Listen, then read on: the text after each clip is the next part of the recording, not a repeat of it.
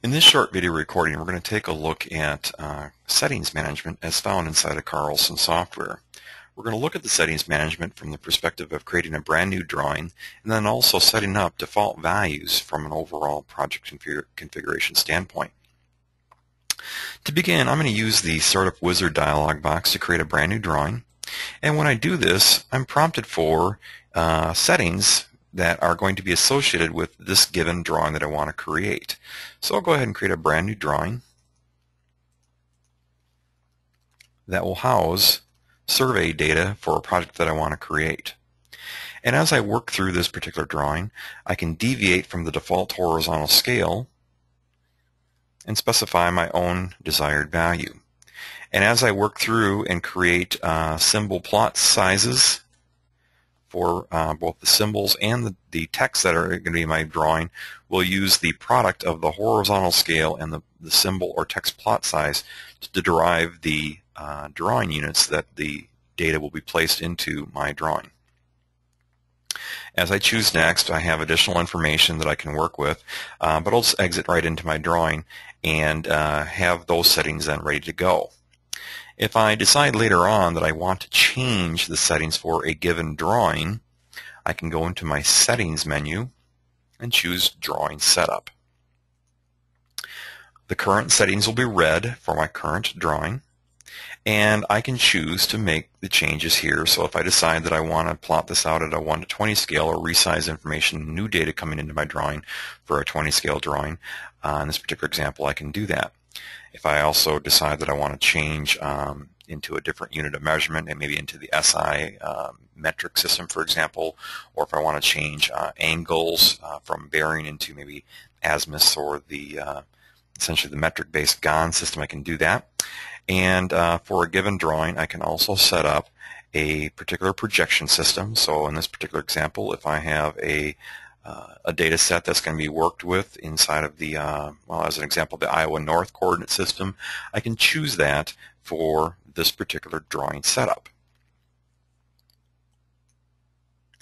If I want to establish default values for the software for a from a company standpoint or an overall project viewpoint, I can go into the Settings menu and choose Carlson Configure.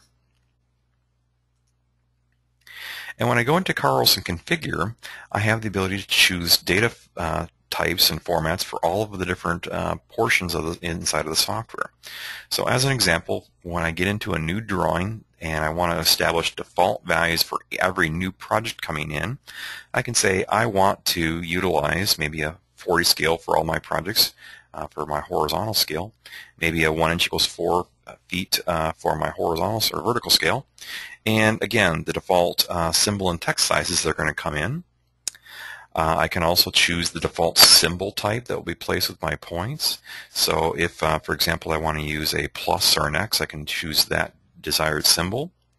Indicate a desired attribute layout ID, which is the way that the point attributes will display with the point itself. Again, the desired angle format. And if I know that I'm always going to be doing or developing work in a given area, again, I can choose the coordinate system zone that my projects will be created in as I work through different client data sets. Once I have all my settings from the drawing setup established, I might also want to take a look at some of the startup settings.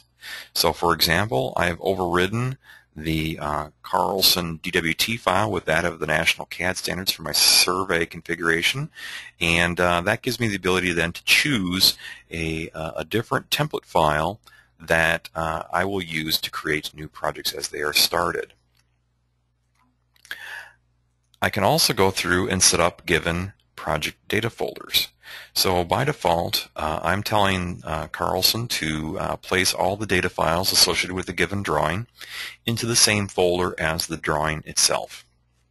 I can indicate where that drawing folder should be started with by default, and then also where any settings can be stored or should be stored as I'm working through the software. This is also where we get into the concept of the data depot, which will be covered in a different video. Once I've established my project settings, I might want to then package up all the different settings that have been specified via the Carlson Configure routine so that I can share those settings with other users in my office. So I'll take the settings that I have established right now and choose a Save As. And by default, I'll go out to my Carlson Settings folder, and I'll call this my company standard.